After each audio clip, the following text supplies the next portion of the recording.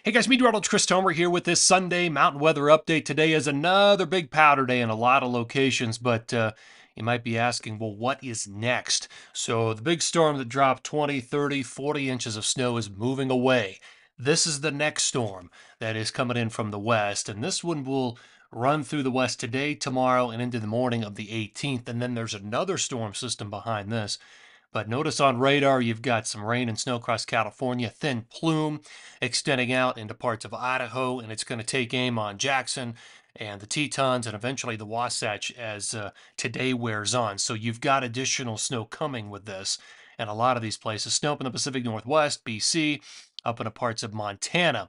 So our previous storm, the big one, is now out here moving through the Midwest, the Great Lakes, and up into the Northeast with moderate to heavy snowfall. Look at that band of snow rolling through Ohio. There's an ice line with it. Snow across a lot of upstate New York, snow to Vermont, New Hampshire, and eventually Maine. So it's going to be a snowy day at a lot of the ski areas of the Northeast.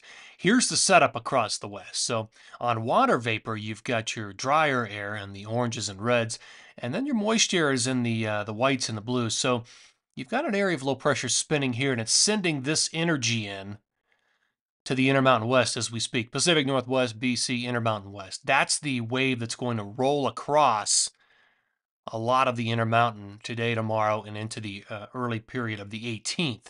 Then behind it, there's another big storm system for 219, 220, and 221. And that one looks to be major at this point with a lot of snowfall across the west. So we've got storm systems lined up here, two within this 7 to 8 to 9 day period. And here are my bullet points. So two additional storm systems. The first one's happening now all the way through the 18th. The second one comes in 219, 220, maybe into early 221. And throughout that second period, that storm system will help to open up the floodgates for the Pacific Northwest and a lot of British Columbia and even parts of northern Idaho and northwest Montana. I think we're going to see a lot of moisture kind of stream into that area. Here's my snow timeline. Best odds of snow for Big Sky, the Wasatch, the Tetons, Colorado, Interior BC, the Pacific Northwest, Tahoe, and the Northeast. So for Big Sky, you've got moderate to heavy snow coming tomorrow into 218, and then moderate to heavy 219, 220. So two different storm systems. In the Wasatch, you've got some snow coming. I showed you that on radar today. Could be moderate, and then light tomorrow. And then here comes that heavy batch with the second storm system, 219, 220. Tetons, you've got snow coming today through tomorrow into the 18th, and it looks like a steady stream of heavy snow once it sets up. And then you've got an additional shot of light snow, light to moderate snow on 219.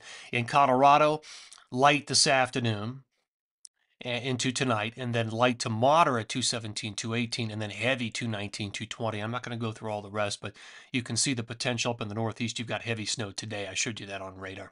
Let's drill down a little bit here into the Wasatch. This is Alta, Utah. Forecast mediagram at about 9,000 feet. So it brings in that snow this afternoon, tonight, and it kind of runs it through the day tomorrow and becomes very light. This is forecasting about 9-10 inches of snow out of this wave coming through. And then what you don't see on here is that storm for roughly 219, 220, somewhere in there. So that's off this chart. That's going to produce significant accumulations. So let's look at temps. So today the temperatures rise to about 23, 24, and then tomorrow around 21, 22, and then they do turn colder on Tuesday. And then, of course, you've got that next storm system coming. But each and every day, the winds appear to be gusty, 30 to 35, maybe 40 miles per hour. Okay, let's take a look at Wyoming, Jenny Lake, Wyoming up there. This is at about 8,600 feet. And man, this looks good. I mean, look at the snow production on this model. It has moderate to heavy snow all the way through the end of the 18th. And like I said in my forecast, in the forecast timing, there's even some light to moderate snow that comes in on the 19th, so on the very tail end of this. But man, the next few days in the Tetons look outstanding. And this forecasts almost 36 inches. So basically 3 feet through the 19th. Winds are going to be gusty, 40 to 50 miles per hour. Air temps today at about 21, tomorrow at about 20, and then they fall into the teens and singles on the 18th. So that's that corridor from about Jackson Hole ski area up just north of the Grand Teton. And it's looking outstanding. In Colorado, Steamboat could be one of the places. The northern mountains could be one of the places that get the most accumulation, with the stream of moisture really sending packages of moisture into the northern mountains. Steamboat, Buff Pass, Cameron Pass, Mount Zirkle, all those areas. And you can see it. I mean, we're looking at a wall of green over the next 72 hours. Um, Solid. So you're looking at a 72-hour forecast. You read it from right to left, and the moisture just keeps coming through all the vertical layers. So heavy snow production on the way. Jet stream forecast.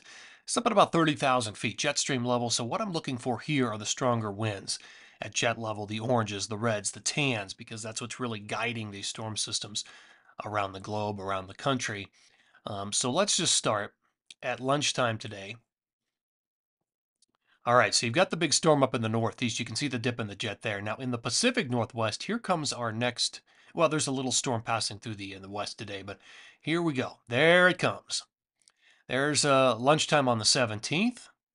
There goes our little storm system. You can see it crossing Wyoming, Utah, and Colorado through lunchtime on the 18th, and then it moves out into the plains where it becomes another storm potentially for the northeast. All right, so here comes our larger storm system. This is late on the 19th. Look at the dip in the jet, the trough developing with this storm system across the Pacific Northwest.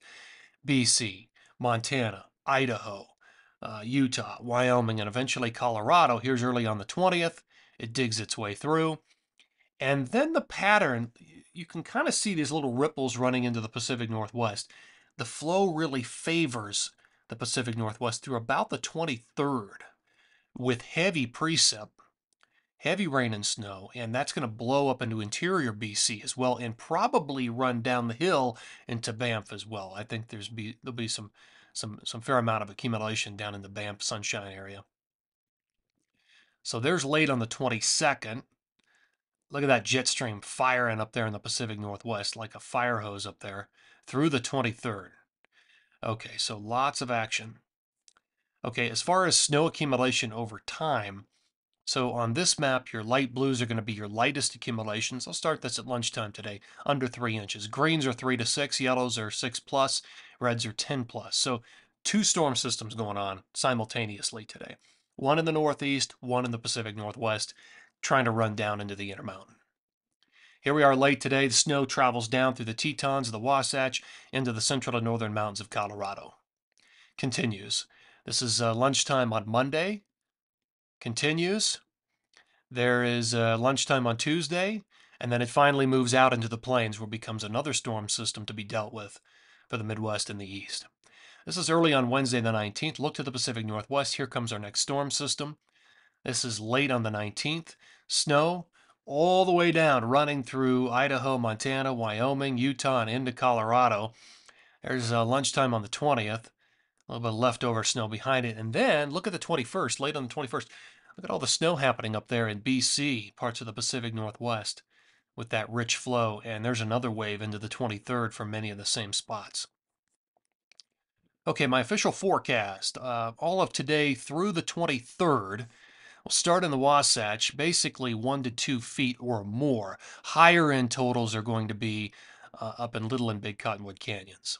And the Tetons, basically 2 to 3 feet of accumulation from Grand Targhee all the way over to Jackson Hole. Rich flow basically next 72 hours. And in Colorado, your biggest numbers are in the northern mountains, but even along I-70, we could be looking at 8 to 16 inches of accumulation from Snowmass to Aspen to Crested Butte, all the way down through Vail Pass into Summit County and up on the Continental Divide. Less snow in the southern mountains, but those numbers actually look pretty good. 6 to 10 inches of accumulation, including northern New Mexico. What you see in the Sierra, not terribly impressive, but maybe 5, 6 inches around Tahoe, 10 up around Shasta. Pacific Northwest, a lot of the accumulation that you see there and in BC comes very late in the period. Once that rich flow establishes late in the period, we could be looking at 2, 3 maybe 4 feet in a couple of spots there. And interior BC, maybe 1 to 2 feet of accumulation. And some of that runs down into Sunshine, Marmot Basin.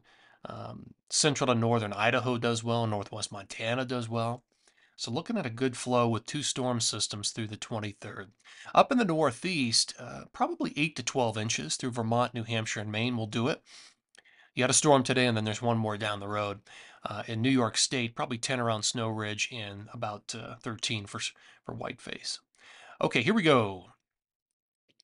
We'll end on the western map and still looking at good snow, guys.